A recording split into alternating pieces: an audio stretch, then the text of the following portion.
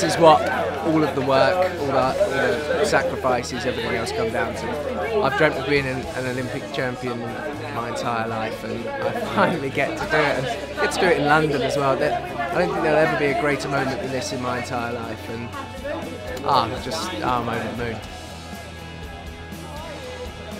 Amazing. I can't even describe how I'm feeling right now. I'm ecstatic. A bit overwhelmed, to be honest, by the whole experience. Hasn't really sunk in yet, but it was absolutely incredible in there in the velodrome. The crowds were amazing, and that really, really made it special.